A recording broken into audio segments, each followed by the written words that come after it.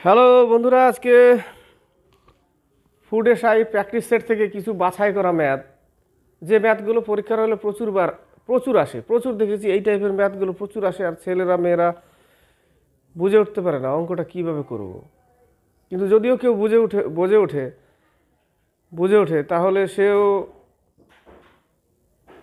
মানে জানি না সে কী পদ্ধতিতে অঙ্কটা করে। কিন্তু আমি বলতে চাই যে বর্তমান যে পরীক্ষাগুলো হচ্ছে, পরীক্ষাতে যদি তুমি সময় না বাঁচাতে পারো, অঙ্ক করতে গিয়ে যদি সময়কে যদি তুমি সেভ না করতে পারো, তাহলে ম্যাক্সিমাম কোশ্চেন তুমি অ্যাটেন্ড করতে পারবে না।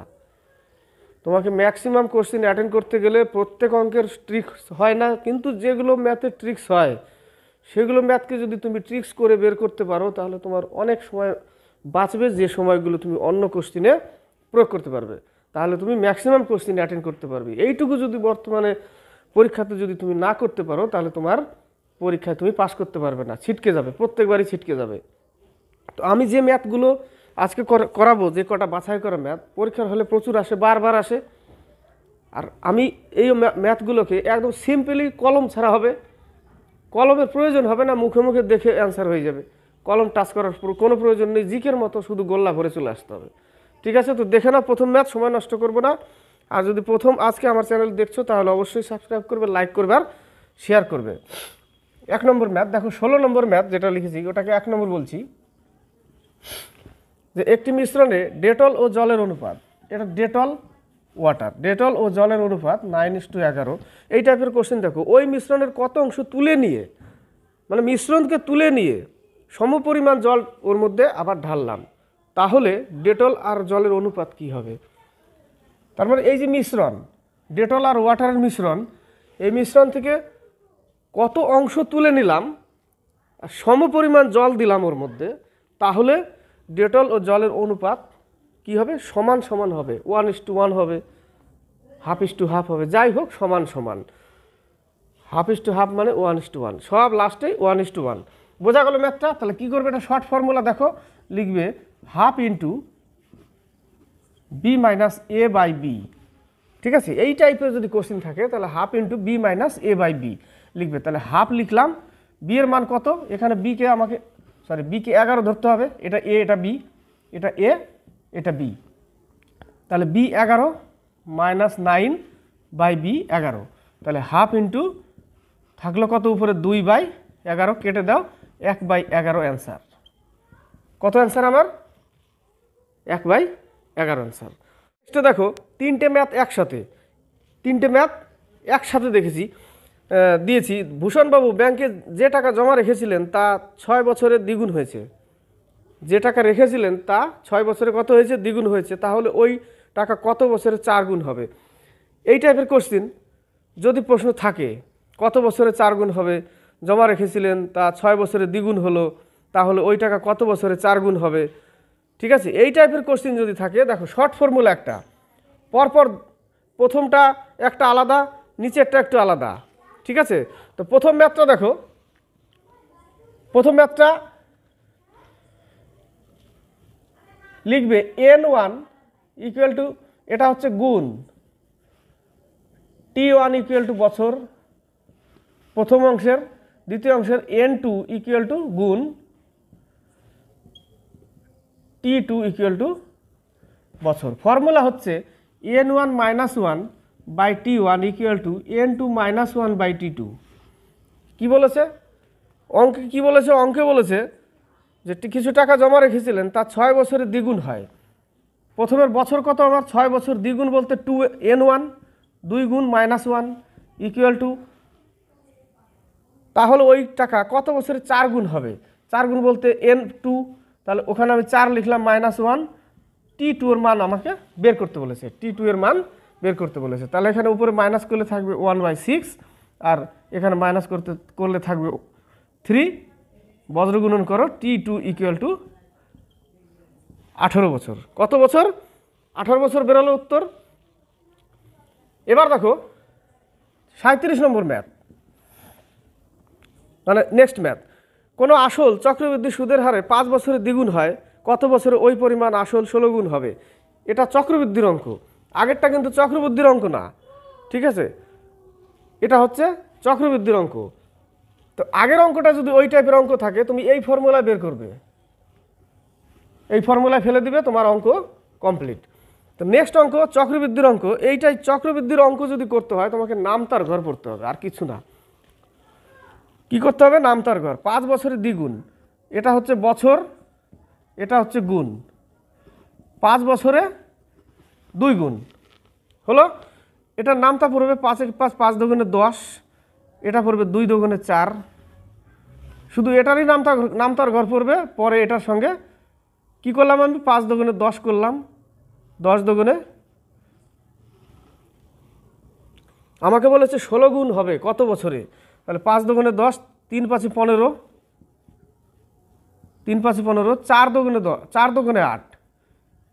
এটার সঙ্গে না, এর সাথে 2 গুণ, আবার এর সাথে আবার 2 গুণ, তাহলে একবার 2 এর সাথে 2 গুণ 4 করলাম, 4 এর সাথে 2 গুণ 8 করলাম। কিন্তু নামতার ঘরে এটা পড়তে হবে 5 × 10, 3 × 5 = 15, 4 × 5 = 20, 8 × 16। এই দেখো কি বেরোলো আমার? 20 বছর বেরোলো। কত বছরে 16 গুণ হবে? 20 বছরে 16 গুণ হবে, বেরোলো আনসার। Next math 38। বার্ষিক 10% হার সুদে কোনো নির্দিষ্ট মূলধনের 3 বছরের চক্রবৃদ্ধি সুদ ও সরল সুদের পার্থক্য 31 টাকা হলে মূলধন কত টাকা? এটার অ্যান্সারটা নেক্সট পেজে আছে, এডিট করতে গেলে সময় লাগবে। তো অঙ্কটা দেখে নাও যে সরল সুদ আর চক্রবৃদ্ধি সুদের 3 বছরের সূত্র। 3 বছরে যদি থাকে তাহলে আমি কি লিখব? পি হচ্ছে আসল, আর হচ্ছে পার্সেন্টেজ, ঠিক আছে? পি হচ্ছে কি? আসল, আর হচ্ছে percentage. P R square into 300 + r by 100³ 300 + r by 100³। এটা হচ্ছে 3 বছরের। আমরা 2 বছরেরটা কি জানি? 2 বছরেরটা জানি কি? 2 বছরেরটা জানি p × r বাই 100² = অন্তর, পার্থক্য, তাই না? কিন্তু এখানে কি বলেছে? এটা সমান সমানই বলেছে 31 টাকা। তাহলে আমাকে এখানে পি কত টাকা? কোনো নির্দিষ্ট মূলধনই বের করতে বলেছে। মূলধন কত টাকা? তাহলে পি এত, আর এর মান কত? 10%, মানে 100 টাকা। 10% 100 ইন্টু 300 + r, আর এর মান কত? 10। তাহলে এখানে আমি কত লিখব? 310 ইন্টু 310 বাই 100³, মানে কটা শূন্য হবে? 6টা শূন্য, = 31 টাকা বেরোলো। দেখো 3টে শূন্য কাটো, 3টে শূন্য কাটলাম, 31 31 কাটো, পি = আমার এত বেরোলো, 1000 টাকা বেরোলো। পি = কত বেরোলো? 1000 টাকা অ্যান্সার। বোঝা গেল?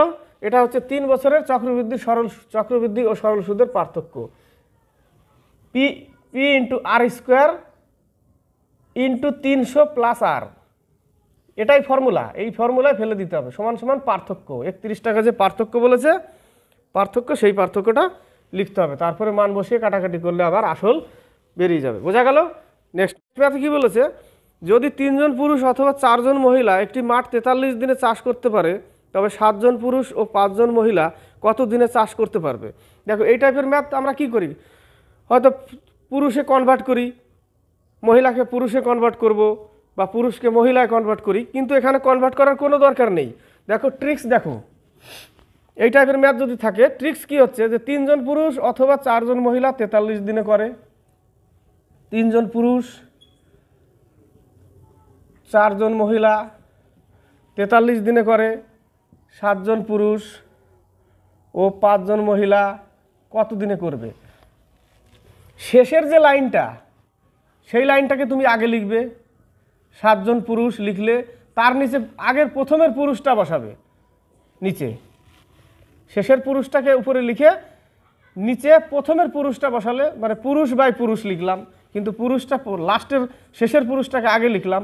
এখানেও সেম, মহিলাটাকে আগে লিখতে হবে, শেষের মহিলাটা আগের মহিলাটাকে নিচে লিখতে হবে, = 43 লিখতে হবে। এইটুকু করলে বেরিয়ে যাবে উত্তর। 3 × 4 = 12, 4 × 7 = 28, 3 × 5 = 15। এখানে আবার হলো কত? এখানে আবার 43 হলো। 43 বাই 12 = 43। 43 43 কাটো, 12 পরে থাকবে, 12 দিন। 12 দিন আমার অ্যান্সার। কতদিন? 12 দিন। এই টাইপের ম্যাথ থাকলে সময় নষ্ট না করে এইভাবে আমাকে বের করে নিতে হবে। ঠিক আছে, সি নম্বর অ্যান্সার। নেক্সট কোশ্চিন, নেক্সট অঙ্ক, যে এক পরীক্ষার্থী 20% নম্বর পেয়ে 30 নম্বরের জন্য ফেল করে, অপর এক ছাত্র 32% নম্বর পেয়ে 42 নম্বরের জন্য পাস করে, তবে পরীক্ষায় পাস নম্বর কত? এই টাইপের কোশ্চিন আমরা পেলে কি করি, যে ধরে নিই এক্স টোটাল মার্কস এক্স 20% পেল, তাতে 32 নম্বরের জন্য ফেল করে, অর্থাৎ 30 নম্বর আরও দরকার ছিল, তাই আমরা 30কে যোগ করি। অপরদিকে কি 32% পেল, সেই এক্স টোটাল এক্সের মধ্যে 32 নম্বর পেয়ে 42 নম্বরের জন্য পাস করে, অর্থাৎ 42 নম্বর বেশি পায়, তাই আমরা 42কে মাইনাস করি। এইভাবে বের করি, কিন্তু আমি এইভাবে বের করব না, আমি এখানে টোটাল নম্বরটা বের করব। টোটাল নম্বর বের করতে গেলে আমি কি করব, 100/a মাইনাস বি বা বি মাইনাস এ ইন্টু এই যে 30 নম্বর কম পেল সেই 30 নম্বর আর 42 নম্বর বেশি পেল, এটার যোগ করতে হবে। যোগ করলে কত হবে? 72। এইটুকু বের করব। এইটুকু বের করলে আমি কি পাবো? টোটাল নম্বরটা পাবো, যে আমার টোটাল নম্বরটা কত। দেখো টোটাল নম্বর কত বেরোচ্ছে, বড়টা থেকে ছোটটা বিয়োগ, 32% থেকে 20% বিয়োগ করলে 12 থাকে, 32% থেকে 32 থেকে 20 বাদ দিলে 12 থাকে, ইন্টু 72, 6 দিয়ে কাটলাম, 600 নম্বর। 600 নম্বর টোটাল নম্বর কত আমার? 600 নম্বর। তাহলে টোটাল নম্বর 600। এবার আমি এখানে ফেলবো, এখানে ফেললে কি বেরোবে? 600 ইন্টু 20/100 প্লাস 30। দেখো 0 0 কাটলাম, 6 দুগুণে 12, 120 প্লাস 30 কত হবে? 150 নম্বর। পাস করার জন্য আমার টোটাল কত নম্বর লাগবে? 150 নম্বর লাগবে। নেক্সট ম্যাথ, দেখো এই টাইপের ম্যাথ যদি থাকে, যে 3-এর পাওয়ার 1/3, 2-এর পাওয়ার 1/2, 4-এর পাওয়ার 1/4, 5-এর পাওয়ার 1/5, তাহলে যে পাওয়ারগুলো, সেই পাওয়ারগুলোর নিচের যে অংশ হরগুলো, হরের কি করবে? লসাগু করবে। 1/2, 1/2, 1/3, 1/2, 1/4, 1/5 কি করবে? নিচের প্রত্যেকটার এই হরের কি করবে? লসাগু করবে। হরের লসাগু করলে কত হবে?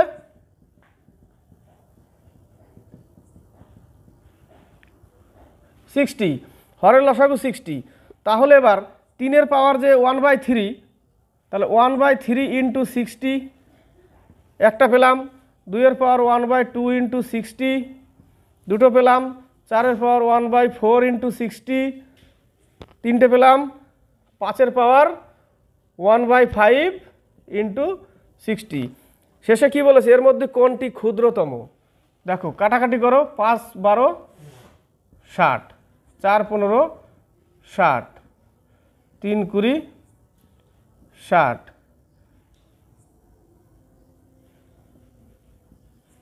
3 20 60, সরি এখানে 30 দুগুণে 60, হ্যাঁ ঠিক আছে, কাটলাম। এবার দেখো 3-এর পাওয়ার কত পেলাম? 20 পেলাম, 2-এর পাওয়ার 30, 4-এর পাওয়ার 15, 5-এর পাওয়ার 12।